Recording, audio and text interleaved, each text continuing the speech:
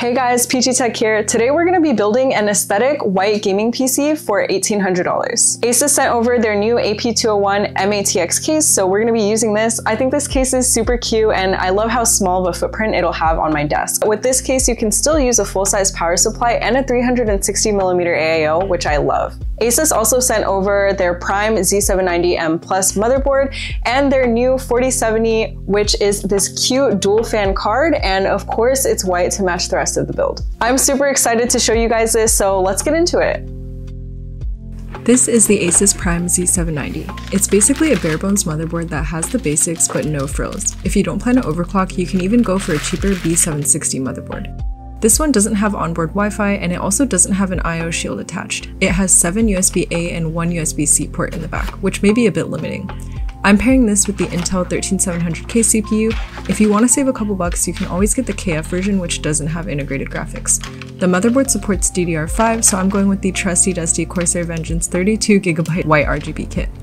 Okay, I kind of want to do things a little bit differently because I always just show the same angle, but I am kind of scared. So we'll just see how this goes. I had originally wanted to film this video like a couple days ago, but my hand got injured, so I couldn't actually like do anything for this whole week, and now it's finally back to full force. So here we've got the Intel 13700K. Here she is, and I'll show you the back of it too. All right, and now let's see if I can do this properly. Can you guys even see it? Yay, we did it.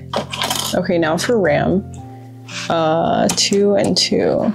The Corsair RAM looks great, but if you're on a tighter budget, I would definitely recommend something without RGB, like the silicon powered 32GB DDR5 kit, which is only $78. To install the SSD, there's a small standoff included with the motherboard that you'll need to screw on first. I have the Crucial P3 Plus on hand, which is a great inexpensive SSD at only $45 for 1TB, but it's definitely not the fastest. I would recommend going for an SSD with faster speeds for your boot drive, and at the time I'm editing this, the Crucial P5 Plus is only $59.99.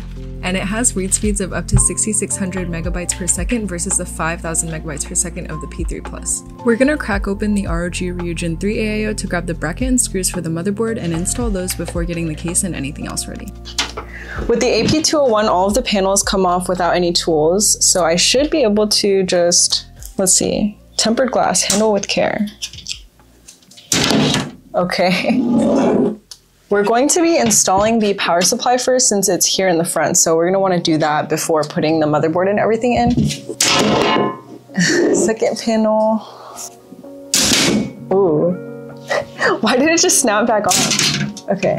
Nice. Okay. Oh, this would be really nice to paint actually. I could totally, wait, you could totally paint this case pink. So to install the power supply, we're going to have to take this front thing off. Okay, so this little thing comes out. We need to take this bracket out. So there's 1, 2 screws. We can take this cage out. And there are 3 levels to the cage thing. So if you have a bunch of drives, you're gonna wanna mount the power supply back onto the topmost one. But if you have a 360 AIO like we do, we're gonna wanna put it in the bottom one. Okay, so we're gonna be putting the power supply into this little bracket. It goes into the PC like this. So we have the GameMax Pro Rampage power supply in white. This is 850 watts. Normally, I would not recommend getting a white power supply just because I feel like it's a waste of money, but for this case, you can see it. So I think it is worth it. Hey, they give you like a jumper cable. Is this a jumper cable? That's kind of nice. I've never seen that before. Here's what this power supply looks like. We probably want it to get air in like this.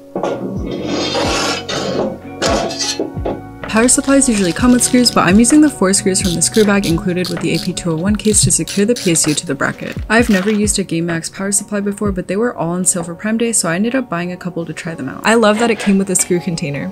This one also came with the 16-pin 12-volt power cable for 40 series GPUs, but for the GPU I'm using today, I only need the standard 8-pin.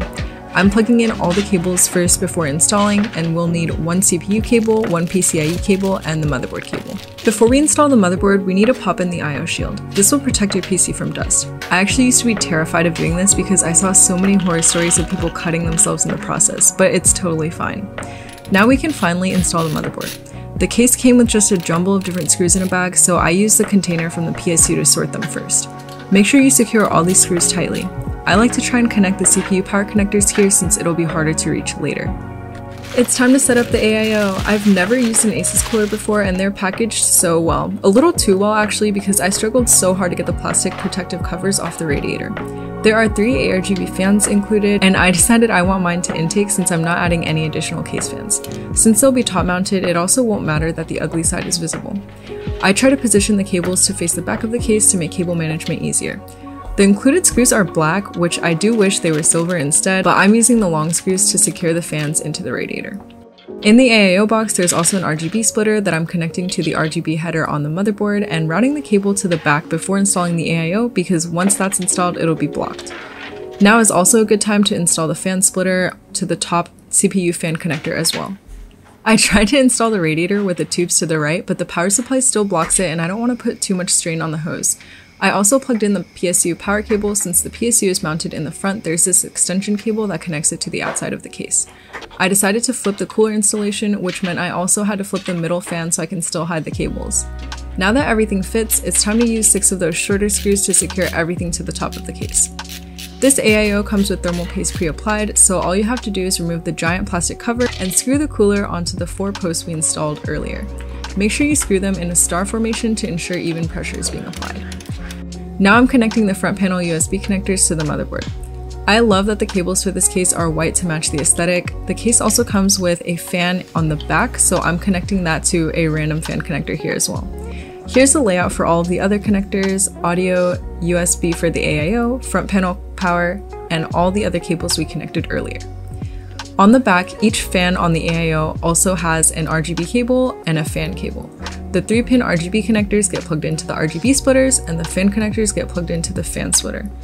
Super high-level tactics, yeah? You got this.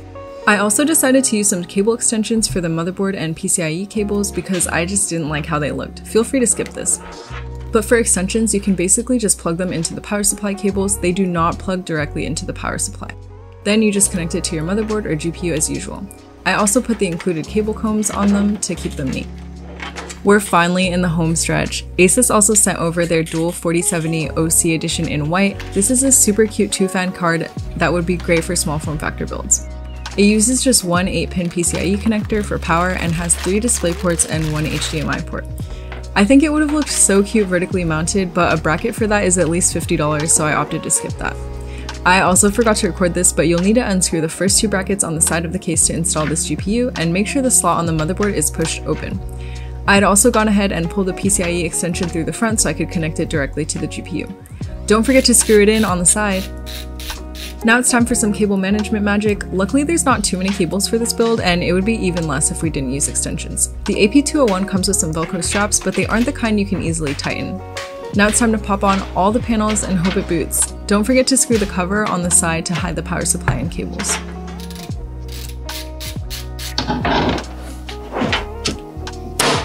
There's no power switch. The power switch is inside, so make sure you turn the inside one on. Yay, everything lit up! And here's what she looks like from every angle. I kind of hate how the power cable is at the top. I do wish it was on the bottom, but the RGB and everything looks so good. I had the cinema roll peaker that I really wanted to put on the PC, but I could not decide where I wanted to put it. If you're not about that life, you can also buy the mesh version of this case, which is $10 cheaper, and then you could also go for an air cooler or a cheaper AIO and no RGB at all, saving you about $300. That being said, I love this build. I do wish the Asus lighting software had more functionality because I could not figure out how to rotate the display on the cooler to match my orientation. The Asus software does have a bunch of preloaded effects, and you can even upload your own pictures or GIFs though. This is probably the most in-depth tutorial I've ever done so far. I hope it was helpful. Let me know what you guys want to see next, and of course, follow for more.